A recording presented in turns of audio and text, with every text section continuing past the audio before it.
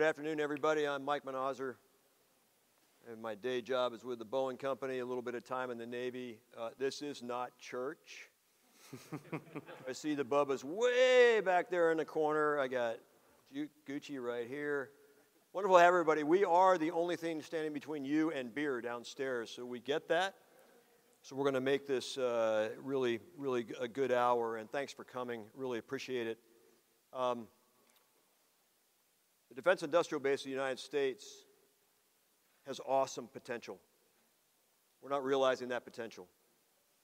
Our call to action is how industry partners get together with our government sponsors, government partners, and be able to turn that potential energy into kinetic energy with our products. So our panel is made up of luminaries from different companies that work in the defense space and that have great ideas on how we can go forward, how we can take industry resources and put them on top of government resources. So what I'd like to do today is introduce our panelists, and then we'll move into questions that we as a panel have determined are going to set us off, and then there's a single microphone right here behind the screen. Move to audience questions. When I start to see a line behind the microphone, then I'll shift over to the audience, and we'll have just a nice dialogue here. And so don't be afraid to move up front. All right, this is going to be a little bit of a trick. I'm going to read a bio, and this is audience participation. I want you to point to the person this bio is.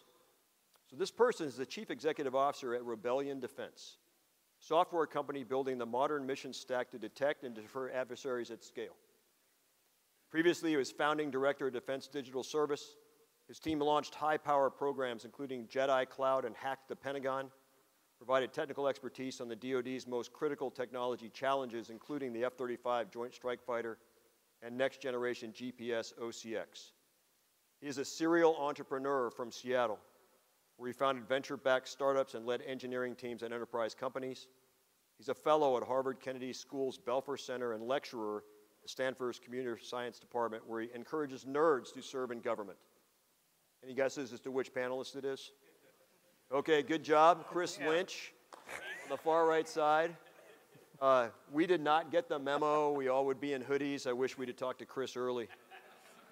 Next to him is Chris Brady, is the president of General Dynamics Mission Systems, global leader in delivering C5 ISR capabilities to military and intelligence community customers. GDMS employs more than 13,000 professionals working in more than 100 facilities worldwide. Holds a Bachelor of Science degree in Systems Engineering from the University of Arizona, Master's from Stanford, and a Master's from Arizona State. Arizona State is a common school here on our panel. Secretary Sean Stackley, Senior Vice President, Strategy, Growth, and Technology for L3Harris Technologies, bringing forward strategic planning, U.S. international business development, engineering and program excellence to drive warfighting solutions for customers. Secretary Stackley is a former naval officer who, after retiring from the Navy, served on the Senate Armed Services Committee staff before being appointed as Assistant Secretary of the Navy for Research, Development, and Acquisition, serving from 2008 to 2017. He also served as the Acting Secretary of the Navy from January to August of 2017. And I will tell you that Mr. Stackley used to have this pile of 8.5 by 11 pieces of paper at the end of his conference table. Mike Manhauser took that stack down about halfway whenever he would teach me on what I needed to do as N98. Amy Gowder, next to me, is the President and CEO of Defense and Systems of GE Aerospace. She brings a wealth of industry and leadership experience to her role as the President and CEO of GE Aerospace's Defense and Systems Business Unit.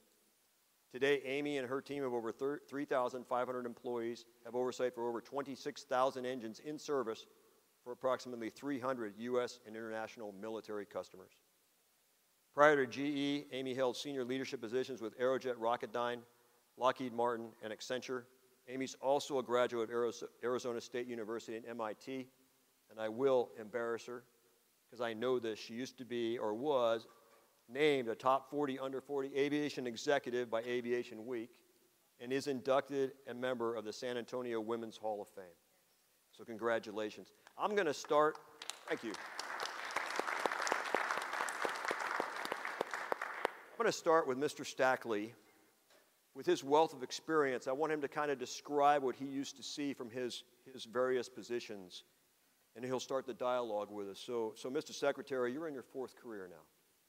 The Navy, Hill, Research, Development, and Acquisition, Secretary of the Navy, and now Industry with L3. In your unique perspective, what's 1 or 2 things the Department of Defense needs to focus on better to meet the warfighter's needs? And similarly, what's the 1 thing industry needs to focus on better to meet the warfighter's needs? To ask the colloquialism, what would keep you up at night if you were thinking about industry right now? Yeah, okay, let me, 1 or 2, this is a target-rich question, so I want to be careful about what the Department of Defense could do better. You know, for the last 2 days, we've received a number of briefings, discussions, panels about all the things that are going right. And so before talking about what we could be doing, what the department could be doing better, I think it's worth just kind of highlighting what's going great. You know, the Secretary of the Navy, you know, just, you know, hammering $250 billion Department of the Navy budget. Not too long ago, it was $168 billion, and the number of things I could have done with the additional $90 billion would have gone a long way towards helping the warfighter. And so if you think about what the department's job is, well, number one in terms of the Pentagon is to deliver a budget to the Hill. And the fact that the Navy is carrying so much weight in the defense budgets going over to the Hill, that's huge. Okay, so what are they doing right? Well, first and foremost, they're advocating for the needs of the Navy. So you know, he used 3 words that I yearned for: affordable, stable, predictable shipbuilding program in the budget. And if you're in the shipbuilding industry, that's what you yearn for: affordable, stable, predictable. So another huge thing that's going well. AUKUS and the international presence in this symposium. You know, AUKUS is huge. Those who have any remembrance of the beginning of the Polaris Sales Agreement, the Polaris Sales Agreement wasn't about what can happen in the 1960s or 70s. It's what needs to be put in place for security over the next century. And that's what AUKUS isn't about the 2020s. Okay? AUKUS is about the rest of this century in terms of national security, building international partnerships, and in this case with our 2 closest allies. Jay Steffany, in his talk yesterday morning, he highlighted the use of OTAs, okay, where the department is looking, how can we go faster? And so OTAs was a tool that was put in the toolbox for the department by Congress, and the Navy's starting to get practiced at using them, all to the good of the defense industrial base. So there's a number of things that are going very well. I mean, Admiral Grady talked about JROC reform, and I think he took a good, well-placed shot from the ACMAC. But the intent is there in terms of making sure you got the requirement right, getting the budget behind the requirement, and speeding things up. So what could the department be doing better? Pick up the pace. Okay, there's still a lot of slack in the system, and everybody here that's in industry, you're feeling the pain that comes with that slack that's in the system. Pick up the pace in terms of setting the requirements, in terms of the budgeting process, and in terms of getting on contract. So it's well, we want to give credit for all the initiatives that are in place. The pace has to pick up, and I think Hondo hit it well. You know, he talked about, you know, the industry's got to close the loop in terms of the business you know, the business equation. And if you've got a long period of uncertainty, you're not going to be able to close that loop. If you're not certain that there's going to be money following that experimentation, you're not going to be able to close that loop. So we've got to pick up the pace, put industry in a position where it can invest, it can push its resources to help deliver those capabilities that the department is going after. Thank you, sir. And you know, Secretary Stackley talks about the system that we're in. Pick up the pace, and how do you disrupt that system? So I'm going to go to informal Chris next. You know, I would love to just ask you, you know, state-backed cybersecurity or cyber attacks continue to increase. It's no secret, of course, that cybersecurity cuts across all the systems that we have, every aspect of our daily lives. I think most of us are sort of aware of that risk and what's out there. Your company puts tools into the battle space to sense and help warfighters act. What I want to ask you is, a lot of big companies that already have fielded systems, balk at the cost of being able to put the protections into those systems and protect against those cybersecurity threats. So it's a little bit of a complex question. Knowing what you know, how do we go fast, like Secretary Stuckley talked about, but also then start to protect our systems? How do we protect legacy systems at the same time? It's a great question. So there's an interesting thing that's happening here, and I think that everybody is aware of it, but I think it's important to call out. There's this transition that we're going into, what I think of as this software-defined defense world, right? The systems that we rely upon, the platforms that are used against adversaries, the things that we're looking at, imagery, the sensors that we're using, all these things are being fused together by the incredible, effective use of an implementation of software. And that's new. That's a new thing. And when you look at that problem and you say, wow, almost everything that we're doing, all advantage in the future, at least when we think of how these things are going to be used, are probably going to be delivered by software. Well, what happens if that actually doesn't work? What if it breaks down? What if it didn't deliver the results that we want? And it's not about where we're going and new, fantastic, amazing things that we haven't yet envisioned, but it's also the legacy platforms that you've mentioned before, the things we already have deployed. We have to be able to rely on those systems in order to have advantage and stay in front of our adversaries. So your question is an interesting one. In a world in which almost everything that we're going to rely upon in the future to have an advantage against adversaries, how do we make sure that we can ensure that those systems are actually going to work? And I think that for everyone here and everybody in the department, and you think of Sean in his previous role and think about as we envision and build and acquire new systems in defense, we have to think of this stuff as not just being a problem that we can just deal with in the future, because the terrifying part about it is we actually have adversaries that are pretty good at this stuff. China is investing in the ability to have long-term persistent access to systems that we rely upon. We are watching and saw, even with Russia attacking Ukraine, we saw an opening salvo in which Russia went in and was looking at ways to take down communication systems and critical systems on not only on the world stage, but with the Ukrainian military as well. So how do you move fast? Well, I think that there are a couple things. If we can all agree that it's very important, because we are heading into an era of software-defined defense, and we can all agree, I think, that warfare in the future is probably going to look like an evolution of what we're seeing play out in Ukraine and Russia right now, I think that we have to do a couple things. One, we have to just admit that readiness is not just something that is about force structures. It also includes the sort of cyber readiness of the systems that we're using. It includes the ability to be sure that those systems can not only be compromised, but we can rely upon the data. So if you're thinking about how you're going to modernize legacy platforms, or you're going to update things, you should be thinking about, hey, how do we build in the ability to trust those systems? How do we make sure that we're including that? Are we actually testing these things from the perspective of an adversary? When I was at the Department of Defense, we worked on a program called Hack the Pentagon, which brought in ethical hackers from all over the world to go and attack the most critical systems that the Department of Defense used, including weapons platforms. And I don't want to ruin it for everybody, but a lot of times they actually did a pretty good job.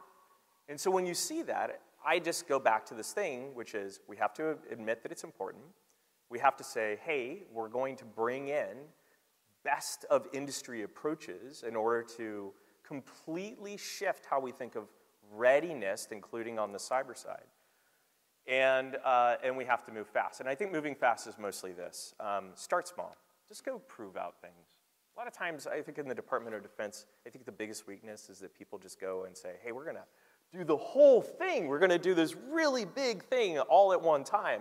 And when I think about it, I think maybe that's the wrong thing to do. Go prove out that we can actually put new defensive measures in place on the cyber side, and prove out the value, and then we can point at it and say, that's a way that works. And I think that that is something that the department across the board, especially in the adoption of software and technology, can do a lot more and a lot faster by not trying to do the whole thing all at once. I'm going to go to formal Chris, this one. You know, I would venture to guess that General Dynamics Mission Systems is probably not a startup. Been around. There's some history here. The way that GDMS does business, you've got tests and more tests and fielding things, and we need to get it to a certain level of capability. And so if you thought about how you would do differently how C5ISR programs, sort of riffing on what informal Chris just said, to get speed to the warfighter, and here's the fastball, how would you disrupt yourself? Well, in order to disrupt ourselves, I'm going to also give myself the moniker of being hardware Chris, next to software Chris, because in general, fielding software quickly in an agile development process, DevSecOps, pipelines, you can crank things out, get it to users, have touch points, iterate a couple weeks, continue to improve very rapidly. We're applying those principles to hardware to disrupt ourselves, and going into model-based systems engineering has allowed us to make a lot of progress there because in many respects, the next release of your hardware design is actually another drop of software. It's a file, you know, in one of your design tools or so forth. So we're already doing that form of disruption in terms of iterating more quickly. The challenge becomes how do you then get it from that testing to the field? And our observation, and I think many of you might have some of these stories as well, is that it's always hard to get requirements nailed and get all the way through a program to developmental test.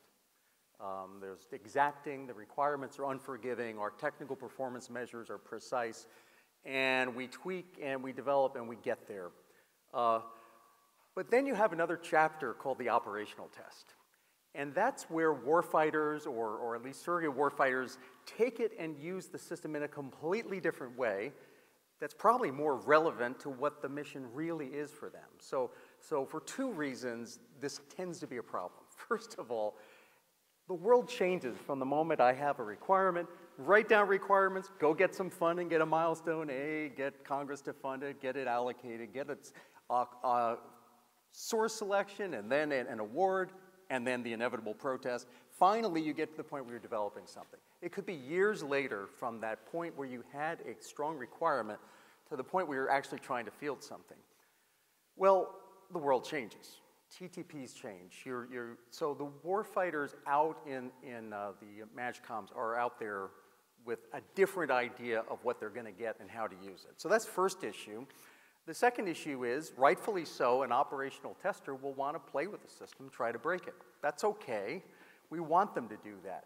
But the problem is when we're doing operational test at the very end of the program, after we've spent all the money and we've taken all the time. And now we're in overtime or double overtime, begging Congress and begging the service to keep the program alive while we resolve the issues found in operational test. You try to get the operational testers come in sooner, and usually the answer is, no, we'll see you a little further down the line. Well, what we really need to do is make hardware Chris's world more like software Chris's world and allow us to iterate earlier with real warfighter touch points. Now, we can do that with small products, so certainly in my Army side of the business, we hand people radios, they go play with them, they go try to break them and so forth, and we iterate on the design, make them better and better. But when we're building some of the larger systems, like some of the things we do for the Navy, it's not so easy to say, here, give this thing a try, and then take it back out of the water and you could tell us what you thought. So, but we can get operational considerations into our requirements and into our developmental tests earlier so that when we get to developmental tests, it looks a lot more like how people are really going to use it so we can field it, not run out of time, not run out of money, and actually deliver something relevant. So that's both how we're disrupting ourselves and how I hope it works going forward. Very good. Before I go to Amy, you mentioned model-based systems engineering, and then you moved on. Tell me where you think model-based systems engineering could solve this problem you just talked about. Well, again, I'll say that you can't develop a whole hardware system, send it out to test, and iterate on that. It ends up being too expensive, too time-consuming, and so forth. What you have to do is develop a model that represents all the physical behaviors, and to include the software, and the behaviors of the hardware under all kinds of environmental stresses and kinetic impacts and physics. And so increasingly you can model that pretty effectively so that you're not going to actually create something and bend metal till you've gotten through all of that modeling and you have a design that has withstood all the virtual versions of the physical challenges. So then you can build something, sometimes you can just 3D print it even, and then get it out into people's hands or put it up against real kinetic threats and see how well it performs. But you don't want to be doing that until you've learned all the lessons you can learn in the virtual world. So that's the idea. I happen to be a believer. I think that's right. I think at the edge of technology is getting to the point where we can do that effectively and still create a good program. So Amy, so the secretary talked about speed. We got to go faster. Hardware Chris, software Chris get together, and all of a sudden surge happens, and here we go. As a prime engine OEM to DoD, we start to ramp up. What's the challenge to you if all of a sudden war clouds are on the horizon? Certainly, and I'm going to answer the question. I'm going to build off model-based system engineering first and then go to the hardware side of it. We've seen with model-based, we can cut those design cycles in half, but then there's the speed of trust because the customer might not be used to seeing the data that early or seeing the design go through its maturation. They're used to these normal PDR, CDR reviews, right? So I do think there's a process and cultural aspect that we've got to work through with all the services and understand as we iterate and we do reduce the cycle time, when do we connect and how do we connect in that model-based world? I think that's still an opportunity and a challenge for us, quite frankly. Switching to hardware, I mean, I think we all have seen the supply-based challenges, and it's easy to point to, in particular, the electronics allocation issue. That was the first to hit to really stifle the industry. The United States government has stepped in with the CHIPS Act. They've really worked to ramp that back up. We still see challenges in the metals market, and of course with castings and forgings. There's a lot of artistry there that unfortunately with the retirements and the layoffs, we've lost that expertise. But what I'll say, as I look through the threads and as GE actually goes into some of our supplier shops and often sends mechanics when they're having labor shortages, what we're seeing is really it's that workforce. So, you know, it's really the talent and ingenuity of the workforce. And I think the Navy is leading the way on shipbuilding and starting apprentice programs and a welding program and investing in our youth. And I think we've got to accelerate that pipeline. I'll give you a stat in Ohio, Warren County, Ohio. They have a welding program, have 30 students go through it, 29 of them, you know, still want to do welding, had jobs right when they walked out. What was shocking to me was they actually had 250 applicants. So there's a demand from industry for this skilled labor, and there's a demand from our youth to have really productive, high-quality jobs, and yet our supply system isn't working. So I think we, as an industry, it has to partner with both state and federal government, quite frankly, to get these programs and to get the funding so that we can produce the high-quality workforce. And they want to come. And that's not just welding and machining. It's also, I think about robotics and advanced additive manufacturing and advanced techniques. That's a different technician that we've got to train the workforce, as well as software, frankly, apprenticeships. So I think that's our first, what I would emphasize, because when we need to be ready for surge, it's not just about bending metal, it's about the artisans and the skilled workforce that's ready to do it. You know, the second thing I would say is quality.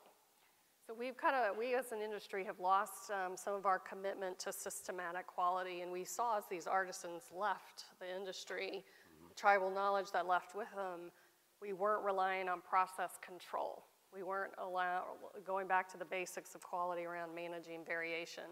So we've seen in many of our suppliers that it was really what was in someone's head as opposed to really looking at the process capability. And so I think we as an industry have to get back to that commitment on, what they, frankly, with the automotive industry learned this almost 2 decades ago now with PPAP and APQP of how do you build in systematic quality. So if we want to ramp and we want to be resilient, I think it's about priming the workforce pipeline and getting our commitment back to quality. Amy, I'm glad you brought up the workforce. I've heard a quip that this generation doesn't want to go into manufacturing jobs. What would you say about that? And then I'll turn it to Chris. Yeah, so I don't see that. So I see the workforce. I was just down in San Antonio at Standard Aero, and they were hiring like crazy, and they had the apprenticeship program had strong demand. Or the example I used in Ohio, where they had 250 applicants for welding, and they could only put 30 through. That not everyone, we love our baristas, don't get me wrong, we all like a good Starbucks, but they don't all want to work at Starbucks and play video games. Many of them do want a challenging career path, at least when I'm out there talking to them. Yeah, good. Chris? I just wanted to add to this piece about bringing people into defense, and maybe also tying it back to the question of speed. It strikes me that most people want to feel like they're part of something that is deeply important. Most people want to work on something that they're having an impact. They want to create outcomes. And I think that drives so many people. It's interesting because when I look back at my time in defense in particular, I've been very interested in bringing people into the defense sector that would have never shown up before. And I think that it all comes back to this idea: people want to work on something that matters. They want to work on problems of impact. And so when I look at that, I'll just tie it back to speed and the challenge of speed. At least in the software engineering world, and you're looking at this, when people are coming from companies that are working on probably anything out in the commercial sector. Now, it could be that they're working on an ERP system, or maybe they're building databases, or they're doing video filters on TikTok, whatever it might be. In that world, everything's very tangible. What happens is, if they come into defense, and the things that they're working on take a long time, take years, they actually begin to lose faith that they're going to have an impact. And I think that falls on us. We have to help create the outcomes. And I'm not just talking about the people on this stage. I think we have to create the outcomes that people want to show up and matter. And so when you're thinking of, hey, how are we going to use, I haven't even talked about artificial intelligence, machine learning, computer vision. Well, we're probably not going to really get a lot out of those systems if we can't update them every 2 years, because those models will be built around outdated TTPs. So we have to expect more. We have to demand more. And I think then when we set those conditions, we create a place where we will bring in the talent that wants to be a part of this. When I started Rebellion, 2019, nobody used the phrase defense tech wasn't really being used. Now I hear people say, oh, you're in defense tech. I'm like, man, I can remember when I was pitching venture capital firms, and they'd be like, well, venture capital shouldn't invest in defense because it's too slow. It's not an interesting market. You know what? Expect more. Be part of the solution that's going to drive the thing. I think that it is a whole series of industries, including the government, and the people who are setting the policies. So I'm all in on this idea that it is about the people, and that we have to change the conditions. And one interesting thing, just because it happened a few days ago, I just got a quote from a customer on something that they're doing, and literally a piece of software took something that took 6 weeks previously, and they now do it in less than a day. It took 6 weeks. 6 weeks! And now it takes less than a day. How many of those things are there? How many are there? I'll bet you there are infinite amounts of those things that we could change. And I think that I think if we set our expectations around that, we can change a lot. Yeah, there's a great, I love this conversation. So Amy and Chris, thanks. You know, appreciative inquiry. You ask questions. Why is it that way? It's really great. Many of you maybe have seen the Axios feed last night. There was a section on trust at the very beginning. But the bottom part talked about who young people wanted to work for. Google and the federal government. So it gives me hope that the youth of America want to make this a better place. I'm going to ask Secretary Stackley, we're going to go a little formal on something here, but that microphone is open. Gucci Klender's looking at me funny like he doesn't want to hear any more questions from the moderator, so please come up with your questions that are more interesting than what I'm asking the team and come to that microphone. And as soon as that happens, I'll quit asking questions. So, Mr. Secretary, as a program is built through what Hardware Chris talked about, we go through all of those steps. Based on those steps and what we know, there is an independent cost estimate from several places that comes in and says, this is the cost of that program. And before we move forward through the milestones, there's going to be a Navy and an OSD independent cost estimate. If we apply some of these things that Chris Lynch is talking about, if we use model-based systems engineering to shut down the test and T&E requirements, if we have no precedent for that kind of approach to our programs, how do we cost that? Yeah, that's a great question. It gives me a flashback to giving a talk to a business conference not too long ago, and I flashed up a quote. The quote was attributed to an anonymous northerner, and he was describing how southern farmers used to estimate the weight of a hog. And they would find a plank, balance it, and put a hog on one end, and then the other end, they'd find a rock that looked like it was about the same weight as the hog and put it on the other end till it balanced. And then they would guess the weight of the rock. And, you know, I've gained my days in the Department of the Navy, I didn't fully appreciate the independent cost estimators for a couple of reasons. One, if they didn't have a good methodology that you could trace, then it was just another random number. But two was, it's not about coming up with a pinpoint estimate. Let's recognize when you're estimating something for the first time, or that you don't have a commodity pricing model, it's a range of numbers. And across that range of numbers, there are variables that come into play, and you really need to understand what those variables are. And it's not simply about the cost estimate. It's about how you're going to control those variables so you get the right outcome. And so today, when we start to plumb areas where the models don't know, and I tell you the toughest thing to estimate is going to be software. And we've got a pretty good record of getting it wrong every time. And of all the things, systems integration is tough, but software is the toughest. We don't have good parameters in terms of how we're going to measure progress. When the government, for example, goes to estimate, they're going to be very conservative. And so the challenge is, if you think you've broken the code and you've got a lean, agile approach towards developing software, then how do you get the government to buy in on that estimate? Well, they're not going to buy in. Okay, what they'll probably do is hopefully it's a competitive environment. They'll run the competition. They'll bring outside experts in to assess the various bids, and they're going to put a risk factor on top of it, and then they're going to put a contract type around that to balance the risk between the customer and the agent, but they're going to make sure they've got their risk covered in terms of the budget. And then over time, as their models start to become mature and they become more confident and comfortable, that range will narrow down so that you've got a much finer estimate in the risk.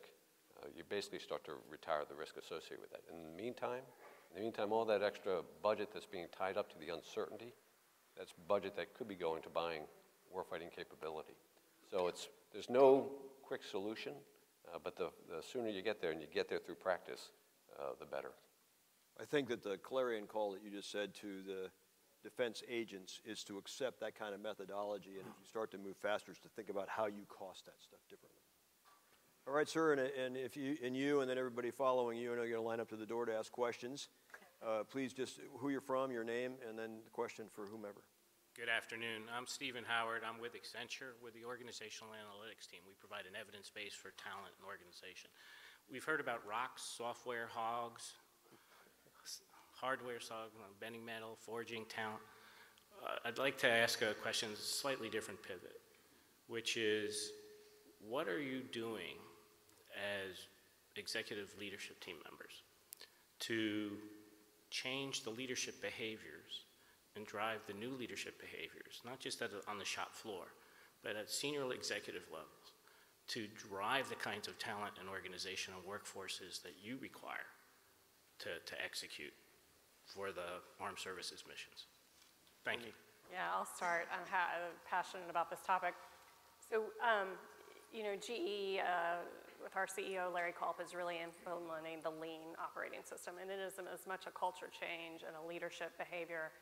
And there's some key elements around leaders that are inquisitive, and that leaders that ask questions and coach the team through questions that use data to define the problem and not just jump to the solutions. And the hardest thing is to define what that problem is and get the team to think through the solutions in a very methodical way.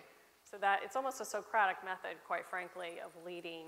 And it's one that the current generation really thirst for. They want the younger generation, those engineers coming in, they want to be part of the solution up front. They don't want to have to do their time.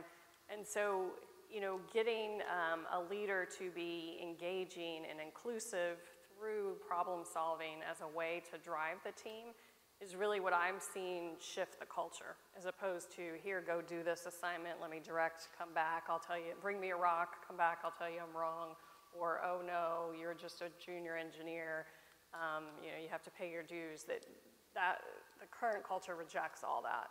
And so I think that problem-solving approach that's inclusive and about the data and about thinking through the how do we solve this problem in a methodical way is what's really resonating and frankly changing the culture to bring new ideas forward, because they have a forum to do it and a structured way to do it. And it's also frankly how we're getting breakthroughs is using that kind of problem-solving methodology to do the speed, to take the 6 weeks into one day. You know, we took a T700 part that had 10% yield, 90% scrap, and in just 3 weeks we're able to reverse that to yield 90%. That would have taken probably years in order to get there. In the 5-day Kaizen event, a couple weeks of implementation, they were there. So it's amazing when you unlock the power of an inclusive team through problem solving. So that's what we're doing in GE. I guess I would add that most people's experience of any company is going to be primarily around their direct manager. That is probably 80–90% of it. And so if we're not helping them, first of all, picking them carefully, helping them to understand those behaviors that matter, and then making sure it's really happening, then the experience for keeping the right people won't be there. One of the things we're doing there, because we do a lot of the things that Amy was discussing as well, is to focus on first-line leaders. So we actually have first-line leadership training, which we've rolled out and really focused on and getting a lot of feedback on and continuously improving. But the other thing we're doing, which we found a very helpful tool, is we use the Gallup Q12. It's a survey, simple 12 questions, very, very straightforward, very quick. And yet it is well documented across thousands of organizations of all kinds that these correlate very highly with employee engagement. And so as we look at those, we can look at those down to the manager level and see which managers are truly engaging their teams and which ones need some help. And some of the times, the ones that need the help don't even prove to be capable of managing. Sometimes we remove people, not because of a score, but by our then subsequent observations. And the thing that happens the most, because we're in a lot of engineering companies here, is we take great engineers, and of course they're going to be great managers. And well, not always. And so some of them we are happy to return to individual contributor roles, and it turns out they are happy to return as well. So. I have a super tiny thing just to add to that. It should not be, at least in this, I'm a nerd, so I'll talk about software, but in the software world, An individual contributor should be able to make as much or more than a manager. Absolutely. It is just the case that for whatever reason, we have ended up in a world where somebody's like, in order for me to do better or make more money, I have to manage a team. How silly is that? How silly is that? We have some amazing software engineers, and we take that away. So keep them in the place where they excel. Make the incentive structure be the thing that you want. Don't take them out of the technical role. Make them actually make more money and do better. What I love about this is we are talking and debating the most important asset of our defense industrial base, which is the people. Absolutely. Very good. Let me add to that. Go ahead, sir. Yes, please. You hit metrics, which is, critical. Talk about training, talk about individual contribution. There's a culture thing here as well, right? And I think I can speak for all the defense industry that when you talked about the association with the mission, it's a noble purpose that we support, okay? And so while you look to attract, train, and retain the right talent, it's also ensuring that your culture is as closely tied to that mission as it can be, because we're developing and delivering capabilities that we're going to put in the hands of America's treasure, our youth, and ask them to go to war and then fight and win and come home safely. And when the workforce understands that imperative, they're going to put their shoulder into it. It's going to be about the mission. They're going to want to come to work in the morning. And so for us, I think this is probably true across the board here, is 20-25% of our workforce is prior military. Many of our sites are co-located with the customer. They're on site continually providing that feedback. And so the workforce sees it, they understand how important it is, what they're doing, and they'll go the extra mile, they'll lean in. And then there's the details associated with the contract. Ultimately, I didn't answer the second part of your question. What can industry do? Real simply, deliver in accordance with the terms of the contract. Customer's not asking for anything more than that. The product, meeting its technical performance on schedule, and getting the workforce to understand, those metrics and how are we doing in terms of schedule? Because time isn't just money. When it comes to war, time is lives, and they get it. You free that workforce to be able to deliver to that higher mission, that higher calling that Chris talked about, you're gonna speed up. Admiral Klunder, in my face, I have this spotlight, but you, sir, are brighter than the Brother, spotlight. you called me out, so I figured I better stand up and say something. But truly, Chris, Sean, Amy, truly impressive group for us to listen. And so I kind of have a tough question, and I promise it's not a whining because it's industry and it's government, and you'll get my point in just a second. That fantastic panel we had this morning with Admiral Grady, right, and Bill LaPlante, everybody's saying all the right things. I'll just say I talked to one of them afterwards in a nice, just kind of comfortable setting. I said, the one word nobody mentioned ever, Chris, speed, got it. Chris, iterating, beautiful. Amy, workforce. Sean, requirements. I think we're all getting that. I really do. What's the word we never heard? Contracting. Contracts. And I'm being honest. We in industry don't do it great. Government doesn't do it great. And how come we can't ever figure that one out? I mean, I'm getting a little passionate here because I promise you, I think we understand the requirements. Chris, I think we understand how to go fast.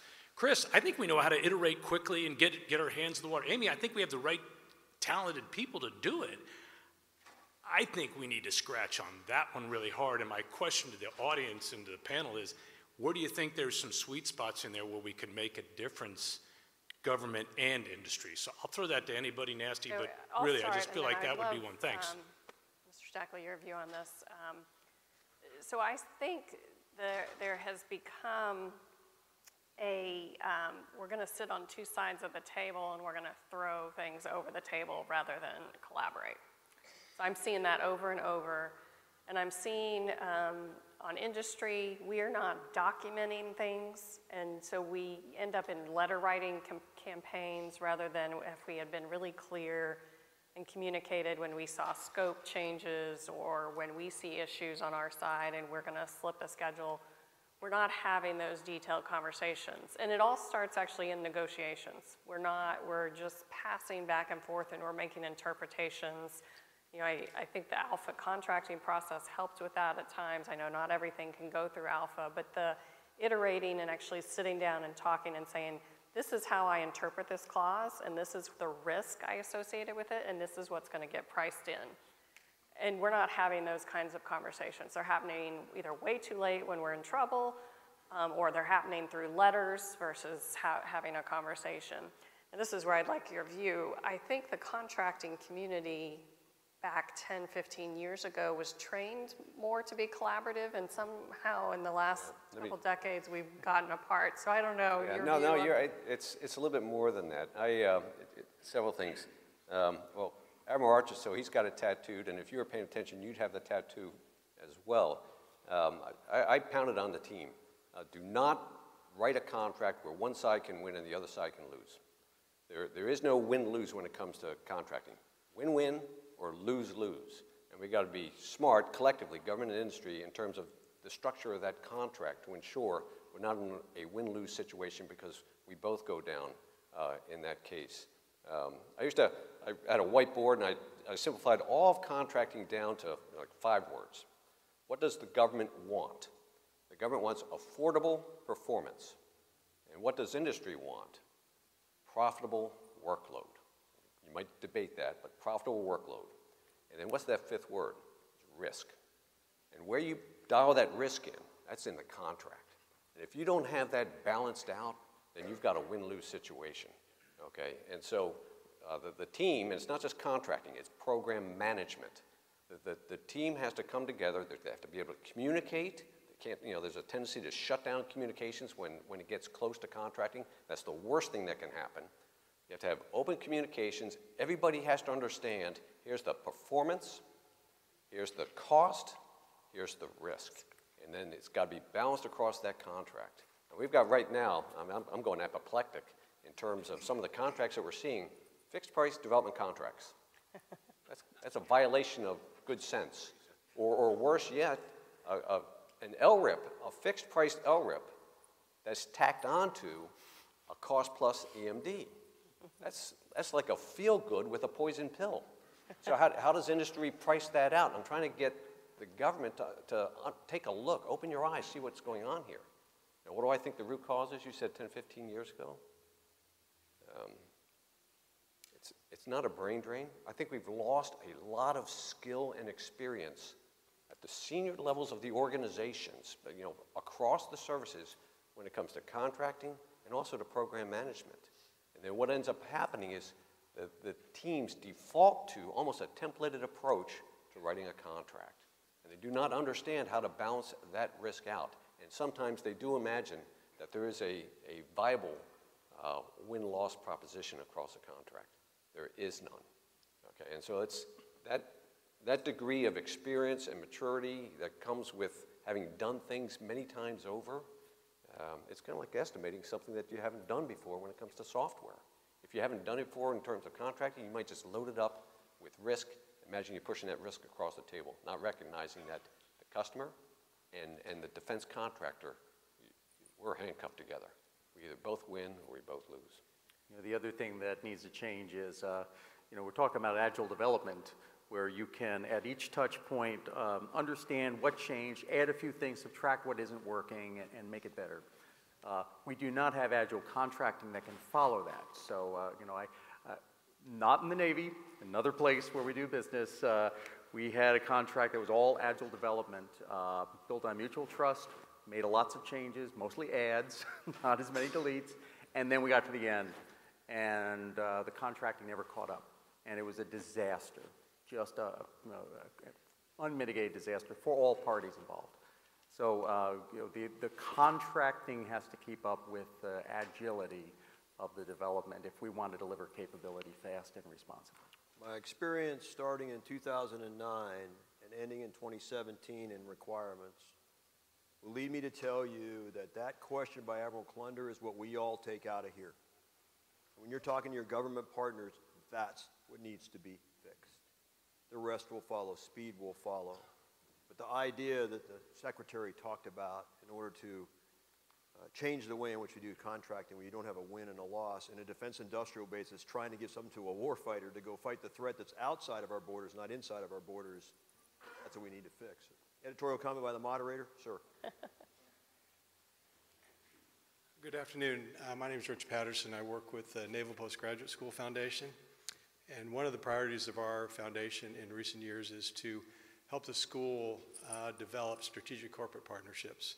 So rather than a single-year research project, everybody goes their own way, finding long-term sustainable partnerships that benefit students and faculty of the school, the Navy, Marine Corps, all the services, as well as the companies. And I'm curious if a couple of your panelists might be able to give example from their firms as to collaboration that they have done with operators right out of the field. As you probably know, the students are 8, 10, 12 years into service, a lot of operational experience.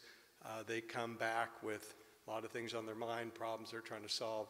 And I'm wondering, as we're trying to learn how to best create cooperation with industry, if there are some examples or advice you could offer in how to help facilitating this process, and whether you think maybe there's enough of that already, or whether your firms would be looking for more of that. And I asked the question in the context of a Naval Innovation Center that we're working with the school on, because our belief is the creation of that center will create much more opportunity for industry partnership with the school. Thank you. I was just going to say, you know, it's interesting. I'll go back to a few things that I have seen that are very helpful. One is, I love the idea. I think it is incredibly important that we bring people who are serving into environments that let them, you know, again, I'm a nerd, so I'll always talk about nerd things, but I love having people show up and get to spend time around our software engineers watching how we build software and products. I can't tell you how important it is, and even thinking about the last question, if people understand how software technology is used, deployed, outside of the constraints, and I think of, and the constraints and sometimes even the constrained imagination of the fields that they're operating in, sometimes when they're deployed, it opens up a whole new way to start to think about things. Maybe it was last year, we had 4 very junior officers from the Navy who spent maybe a month at our office, and it was awesome. It was awesome. They were engineers. Each one of them were software engineers. It's unclear if they're going to have a software engineering career in the Navy. But the cool thing about it is they got to experience what it's like to build something for the mission. And they get to go back and then, you know, they're going to be part of that mission. And then they can start to think about, how do we start to connect those dots? So companies like us, I think that we love having those types of people come. Naval Postgraduate School, we actually is a customer of ours with our adversary emulation product, and we do quite a lot with Naval Postgraduate School, and I think that it is, I would highly encourage others to open up and bring people in and just give a broad exposure to the technical creation of some of this stuff, because I think it literally changes how they do everything from that point on. It's like such a spark. I think that internship or apprenticeship, it's really about immersion. That's what you're describing. Right. And they need to be immersed for 6 to 12 months to really get that. And so I think standing arrangements like what Chris is describing is the way to go. And we both get benefit. I'd tack on to that. Right now, experimentation is the coin of the realm. I mean, the fleets out there, you hear about 5th Fleet, Indo-PACOM, 4th Fleet's getting into it, 3rd Fleet. They're heavy into experimentation and development squadrons standing up. So industry is engaging with the fleet through this experimentation process, and that's a good opportunity to add, these post-grad students in terms of an internship, get their hands on the product, the experimentation, the warfighter requirement in in that environment, very unique environment. It's a rapid learning capability there. Sir, you're going to ask us the last question. Okay, thank you all very much. It's a very enlightening panel. My name's Frank Yelnick. I'm from Navair, Pax River, from the headquarters side. I've sort of got three hats. I'm the critical item management policy lead and process lead for Navair Enterprise. I do anti-counterfeit, mainly from the acquisition side, and I also do supply chain management / subcontractor risk management. As I'm sure all of you know, the defense industrial base is a lot more complex now than it's ever been. There's many more tiers in the supplier chain, and I make sure when I tell people this, I don't mean supply chain as in logistics chain. It's the tiers, sort of like a wedding cake of suppliers feeding in to most of you who are primes, as it were, in an end product. But that also means these risks that you were mentioning also are going to be much more complex to deal with, whether it's the software-related, perhaps, risks that come with digital manufacturing, digital quality control, digital logistics, and parts tracking, or the vendors that may be in a precarious financial position simply because they're so small at the very bottom tier are now providing parts to maybe all of you simultaneously and other primes. That's sort of lends itself to further sort of consideration, thoughtfulness that we're talking about surge capability in case, heaven forbid, the flag goes up and now we've got to replenish war stocks instead of just doing just-in-time manufacturing, which works great in peacetime, but not so great when people are shooting at you and you're wasting bullets and losing some weapons platforms. And also because you've got these smaller companies way down, they may be great, their resources by themselves and knowledge to be able to deal with these risks. And some of those, I would just suggest that includes not just like risks associated with critical items. They may be critical in terms of your schedule performance or your meeting your cost targets, as well as because let's say, if a potential adversary knows that mom and pop shop at layer number 6 services 20 different programs, if somehow I get a bug into their system and crash their CNC machine, I know I've now taken down 20 programs and let's start the clock. We go to war in 30 days. Now I know there's no spares coming and our production lines shut down. So I was just wondering sort of two things related to that. From your standpoint as industry leads, dealing with that complex supply chain and this multitude of tiers with that multitude now of entry points for these risks, have you been giving that much thought and ways of dealing with it, either individually or collectively as sort of a DoD industrial family of friendly competitors, as it were, in some cases, but in dealing with this, especially since many of you use many of those lower tier vendors and suppliers. Thank you. If I don't finish this on time, Tracy is going to kill me. So we have 1 minute and 25 seconds to answer that question. I think it's a yes or no question. I'm going with yes. Software. Go ahead, Amy. I'll be real quick. I think two things I think we have to take advantage of data analytics. So I think there's a lot of data and sensing out there that we can do on financial health, on trends in their individual performance. So we've got to use the data. I think that's a new, relatively new technology that hasn't been there. I don't think it substitutes surveillance. So you still have to get boots on the ground. So we're amping up both of those within GE. I'd say we've matured our muscle in terms of managing the supply chain tenfold since COVID. And it's everything from alternate sources of supply to being able to design out for or equal type of systems, but partnerships with your providers. And that's probably been a key piece, is just establishing the partnerships so that you get the trusted, reliable parts on time. We've got some AI-based software and from several sources that track all those layers and learns iteratively. So you're starting to get a sense of how that web all works. And it has caused us to avoid certain suppliers and to go help others. We do a mentor-protege program to help certain of them to stay afloat in this environment. I think that your concern is a valid one. We should always assume that supply chain and the systems that we rely upon will be compromised. It is the best way to actually have an asymmetric advantage as an adversary and take out the majority of what your opponent is doing without having to drop a single bomb. So I think that your concern is right. So what do? I would highly recommend take your concern and start to think about how do we reshape and rethink strategies around that and actually do something. Contracting came up. There's no magic here. We actually have to defend those things, and we have to consider them just as important as anything else that we're doing. It's part of how we're going to win. I'll just add this, in-house. We'll catch you Great afterwards. question. Great ending to a great panel. Ladies and gentlemen, a round of applause for our panelists. Okay, thank you. Thank you.